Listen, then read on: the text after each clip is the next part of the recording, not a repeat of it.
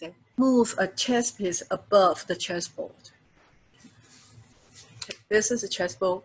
You don't do this, moving your chessboard forward, backward. No. Instead, you move your chess piece above the chessboard. Okay. A brilliant practitioner should be able to go beyond the loop of duality or the swamp of intellectual thinking and reflect on their Zen meditation and work on their meditation for the truth of self-nature, as if moving a chess piece above the chessboard. Got the point? Right. If you're continuously trapping yourself in your thoughts, in your likes, dislikes, that is wrong, right? That is wrong means that you are not practicing that meditation, right?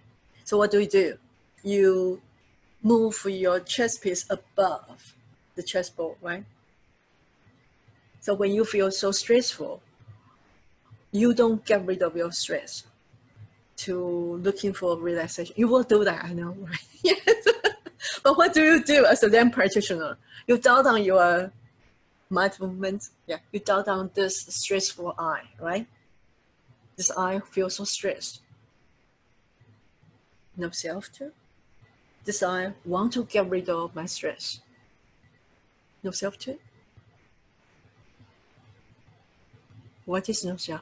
This way you move your chess piece above your chessboard, right? The good or bad, right? Move your chess piece above. Thank you so much. Okay.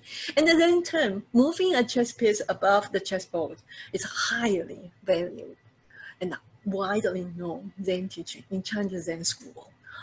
So whatever you encounter, whichever Zen question you have, however embarrassing, weird, frustrating the teaching you receive from your Zen master is, you just move your chess piece above the chessboard, reflecting on your Zen meditation.